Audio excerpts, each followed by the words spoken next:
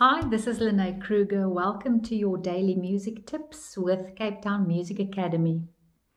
Today I would like to chat about the X factor. It always seems that elusive point that any artist would love to have, but we're not quite sure how to define that wonderful attraction that people feel to certain artists. For me, I think to define the X factor, it would be something about bringing the intellect and the instinctual side together on stage. If you just play another set, you just play your instrument well, you are actually playing with your intellect. You're well rehearsed, it's just another gig, it's just another set.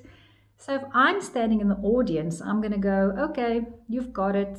I can see you've got this set. You don't need me to stand here and hold the tension with you. I can feel that you're not going to take me anywhere with your music today. And that is where the instinctual side comes in, to leave a bit of room for something more spontaneous to happen on stage.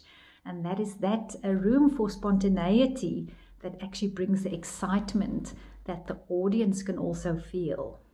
Look, you have to be well rehearsed. Of course, you need to play your instrument well. You need to be able to sing to be a good singer. But there's something about the unexpected that I think the audience picks up on when it's not just another set. So yeah, I think it's debatable, this X factor. But for me, that pretty much sums it up.